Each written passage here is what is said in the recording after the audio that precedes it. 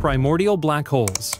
Primordial black holes are believed to have formed in the first instant after the Big Bang, when the universe was less than a second old. At that time, there were no stars, no galaxies, just a hot, chaotic soup of particles and energy. Within this turbulence, certain regions were slightly denser than their surroundings. If a pocket of matter was compressed beyond a critical threshold, gravity could force it to collapse directly into a black hole. These black holes could be astonishingly small, smaller than an atom, but still hold the mass of a mountain. To visualize that, imagine compressing every skyscraper in Manhattan into something the size of a grain of sand. The resulting object would be completely invisible to the eye, yet contain an overwhelming gravitational pull. Their event horizons, the point where escape becomes physically impossible, might measure less than a fraction of a millimeter across. Despite their tiny size, these black holes would be incredibly dense and gravitationally powerful. What makes them disturbing is their silence. They do not emit light, sound, or radiation.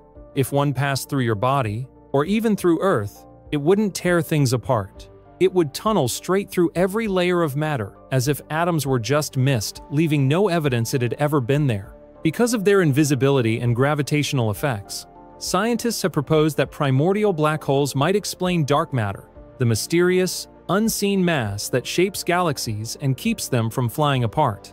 Some models suggest billions of these invisible relics could be drifting through the universe right now. In 2019, one theory proposed that a tennis ball-sized primordial black hole, weighing as much as a planet, might exist in the far reaches of our solar system. Its gravity alone could explain the strange orbits of distant trans-Neptunian objects without the need for a ninth planet. These black holes, if they exist, wouldn't be remnants of stars. They would be fossils of the universe's formation structures born from raw gravitational pressure before light itself had fully spread. Stellar mass black holes. Stellar mass black holes form from the death of massive stars, those at least 20 times heavier than our Sunday. These stars live fast, burning through their nuclear fuel at extreme rates. Once they exhaust that fuel, there's nothing left to support the immense weight of their own mass. Gravity takes over completely, triggering a catastrophic collapse. In this moment, the core of the star implodes, and the outer layers explode outward in a supernova, one of the most violent events in the universe. What's left behind is a core so dense that not even light can escape it. A black hole. These black holes typically range from 3 to a few dozen solar masses, with all that mass compressed into a region smaller than a major city. Imagine squeezing the entire mass of Earth into a sphere only the size of a marble, or fitting a dozen suns into the volume of downtown Manhattan.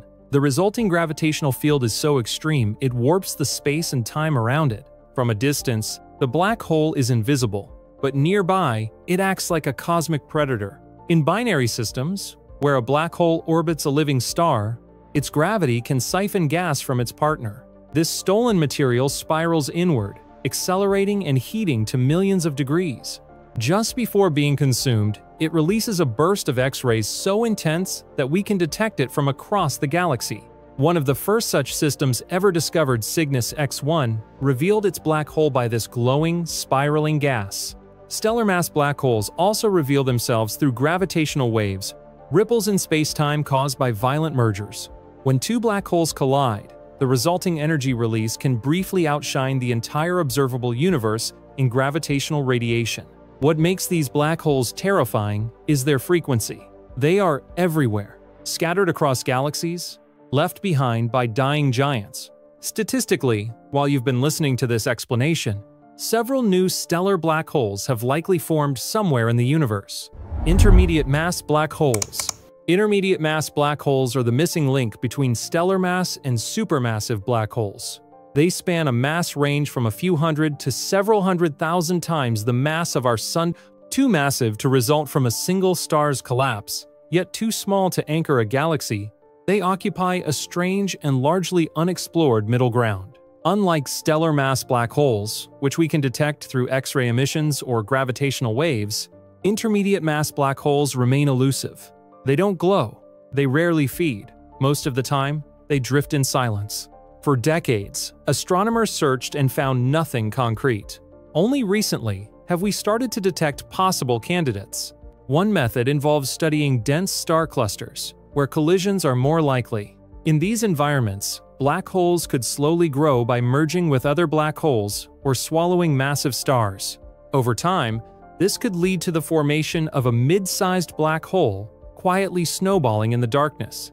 A breakthrough came in 2009, when X-ray observations from a distant galaxy revealed HLX-1, a source too massive and bright to be explained by a typical stellar mass black hole.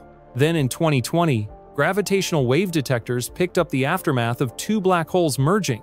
The resulting object weighed around 142 solar masses, a mass too large for a single stellar collapse, placing it firmly in intermediate territory. To grasp their scale, if a stellar mass black hole is like a single skyscraper packed with mass, then an intermediate black hole is like an entire city compressed into a small neighborhood. Still invisible, still silent, but with enough gravity to influence star clusters or distort light from background galaxies. The fear they invoke lies in their quiet scale. They're massive enough to warp entire regions of space, yet small enough to remain hidden, lurking between stars, invisible to nearly all our instruments. Unlike supermassive black holes, they don't dominate a galaxy. They simply wait in the dark, undetected. Supermassive black holes. Supermassive black holes are the gravitational anchors of galaxies. Found at the heart of nearly every large galaxy, including our own Milky Way, they possess masses ranging from millions to tens of billions of times that of the Sun. These are not collapsed stars. Their origin remains uncertain.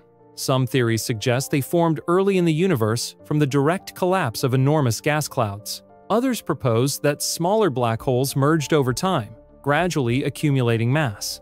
The black hole at the center of the Milky Way Sagittarius A star is about 4 million times the mass of the Sun, yet it occupies a space smaller than Mercury's orbit. We know it's there because of how stars near the center of the galaxy whip around an apparently empty spot at immense speeds. One of those stars completes an orbit in just 12 years, traveling at 8% the speed of light. No object besides a black hole could generate that kind of gravitational pull in such a small region. These black holes can become even more extreme.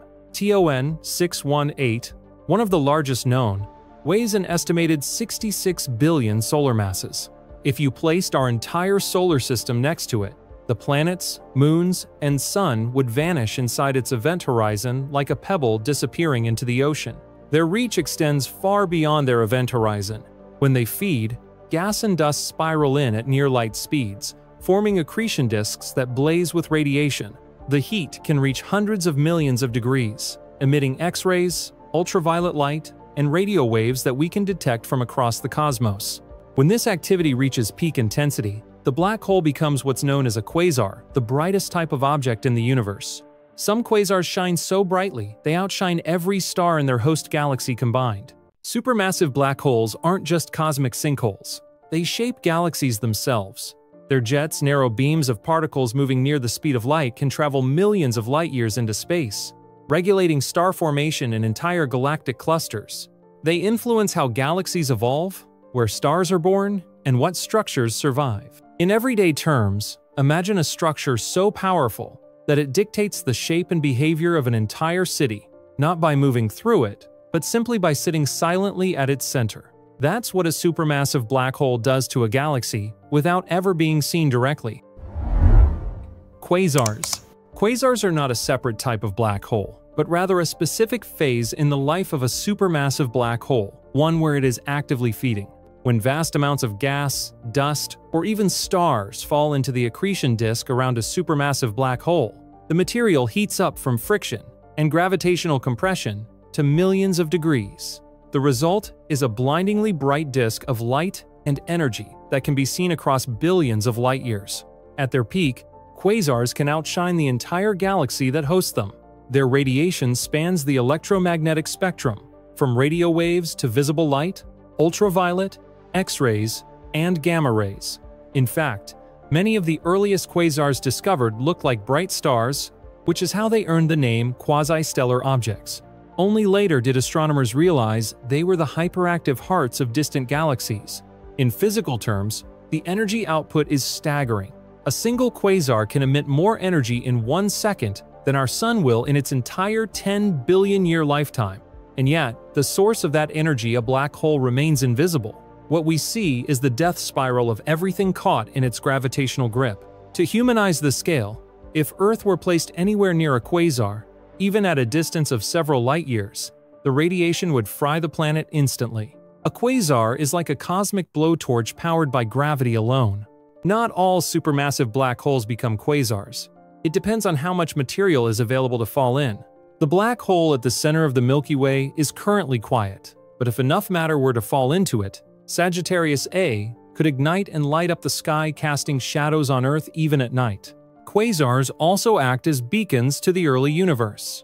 Because their light travels such vast distances, observing them allows scientists to study the conditions of the cosmos when it was still young just a few 100 million years after the Big Bang. Micro-black holes. Micro-black holes are theoretical objects, possibly smaller than a proton but still containing immense mass. Unlike other black holes formed from stellar collapse, these would be born from pure energy compressed into an unimaginably small space. According to some models, micro-black holes could have formed during high-energy conditions in the early universe, or might even be created today, in rare, extreme environments like particle collisions. One proposed mechanism involves high-energy particle accelerators, such as the Large Hadron Collider, LHC. When particles smash together at near light speed, the energy density at the collision point becomes extreme. Some physicists have theorized that under such conditions, gravity could become strong enough to briefly form a black hole the size of a subatomic particle. To scale this for human understanding, if you could compress all the energy produced by a modern nuclear power plant over an entire year into a space smaller than an electron, the gravitational pressure could form a micro-black hole. But such a black hole would evaporate almost instantly. This evaporation is predicted by Hawking radiation, a quantum mechanical process through which black holes lose mass and energy over time. While stellar black holes might take longer than the age of the universe to vanish, micro-black holes would disappear in a fraction of a second. They would emit a tiny flash of energy and be gone before any human brain could process what happened. Despite the doomsday headlines, when the LHC was first activated, there is no danger of micro-black holes consuming Earth. If created at all, they would be short-lived, harmless, and almost impossible to detect.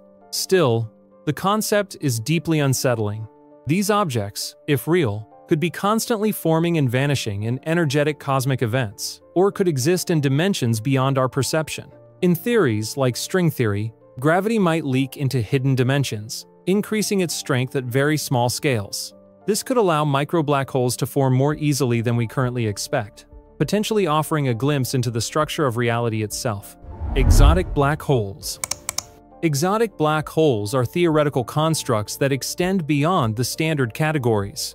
They are solutions to Einstein's equations of general relativity that are mathematically consistent, even if they haven't yet been observed in nature. These include rotating black holes, charged black holes, wormholes, white holes, and more speculative configurations.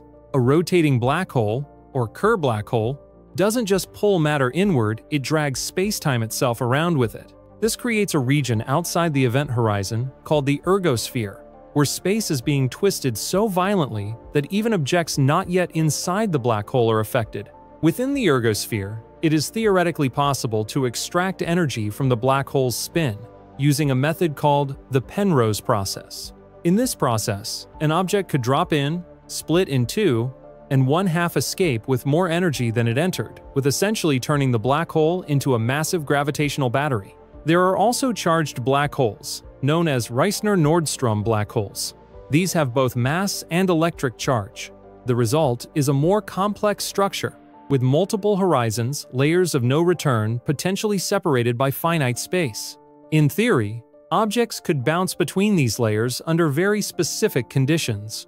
While it's unclear if nature allows charged black holes to form and remain stable, they are mathematically possible. Then there are wormholes, shortcuts through spacetime. Some solutions to Einstein's equations suggest that black holes could act as bridges to distant parts of the universe, or even to other universes entirely. These would require exotic forms of matter with negative energy density to remain stable, which have not been observed.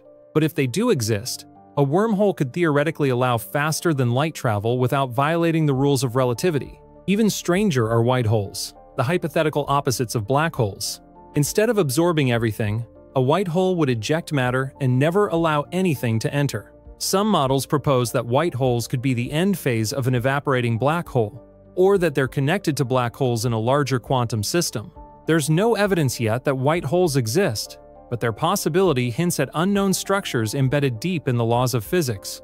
What makes exotic black holes so disturbing is that they're not ruled out by physics, they're ruled out by lack of observation. They challenge our assumptions about time, causality, and what's possible. If even one of them is proven to exist, it would force a major revision in how we understand the universe. If you always thought space is scary, then you need to look this breakdown of the scariest places in the universe.